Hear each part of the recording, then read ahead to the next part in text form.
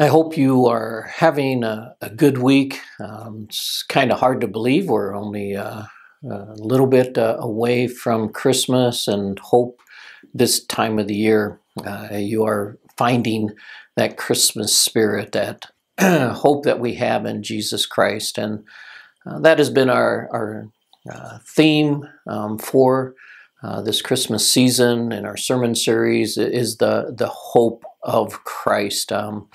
And we just had a absolutely wonderful time Sunday night in celebrating, having a dinner, a concert, and to see the joy that was expressed and shared. Just a real blessing. And there's truly just so much that can happen this time of year that draws our attention to the gifts that we have from God. And James says that every good and perfect gift comes from God. And obviously, as we celebrate Christmas, understanding this gift of this Christ child who ultimately came to give us life and life abundantly, is one of those gifts that we need to be reminded of over and over. But this past week, I put in my blog a website that I have that's entitled beforeisayno.com. I have several blogs in there, and I just wrote one of the 10 of the best Christmas gifts ever. And it just is a reminder of all that God has given to us. I can remember many years ago someone had said to me, or asked me, says, what's the benefit of being a Christian? And obviously salvation is one of them, the gift that we have from Christ, but there truly is so many other blessings that we get, gifts that we receive from God. And I just list out 10 of them, none of them earth-shaking or new revelation, if you will, but reminder of all that God has so richly blessed us with.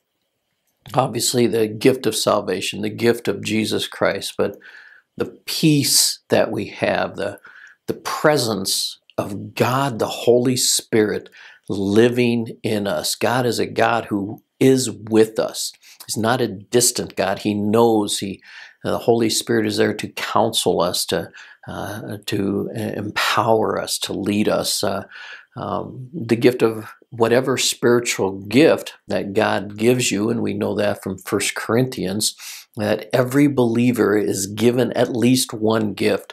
The gift of forgiveness, an unbelievable gift, not only that we receive from God, the forgiveness of all of our sins, but a gift that is needed for us to give to others, to be able to forgive those who have hurt us. The gift of forgiveness is absolutely huge. Obviously, we've been talking about the gift of hope, the gift of children, the gift of marriage, and quite honestly, the gift of being single, if that is where you're at, the gift of relationships that we have, and obviously the gift of eternal life. And I just encourage you, if any one of those gifts or others that you see that is just not there, not feeling it, this world has hindered the gift of hope or peace or joy or love, whatever that might be, they just take some time. Just reflect on who God is. He's faithful to His promises. And it's actually reading my devotion this morning out of 1 Peter. It says in chapter 1, it says, "All praise to God, the Father of our Lord Jesus Christ. It is by His great mercy that we have been born again, because God raised Jesus Christ from the dead."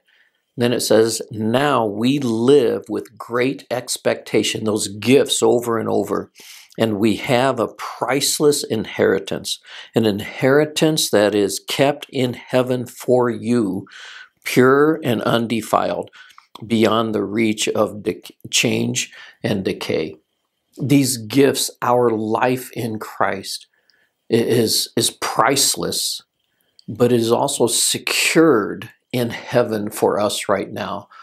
And so again, I encourage you just to think of the gifts that God has given you, continues to give you, and that you would just enjoy, appreciate, and hang on to, even if this world is at a place where it's hindering you and you don't feel those gifts at this time. Know, because of who our God is, those gifts are secure as His child.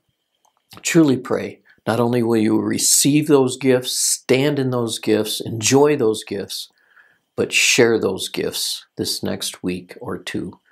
Thanks again for joining us. God bless.